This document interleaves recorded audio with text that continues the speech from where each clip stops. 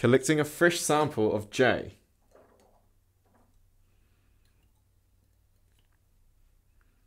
It looks clear and colorless. Adding 2 drops of sodium hydroxide. I only needed 1 drop. It's got a very strong white color. Definitely cloudy. Now I'm going to add excess sodium hydroxide.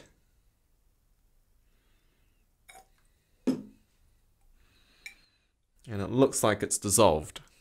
I'm going to collect a fresh sample. Now let's try it with 2 drops of ammonia.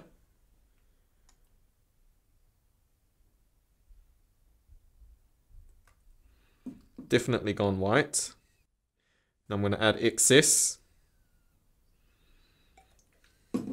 That white solid seems to have stayed. It hasn't dissolved at all. Now I'm going to collect a new sample of it.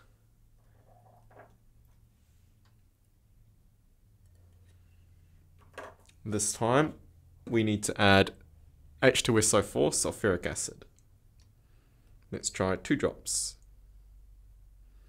Well, I only needed 1 drop, and it's gone a strong white color.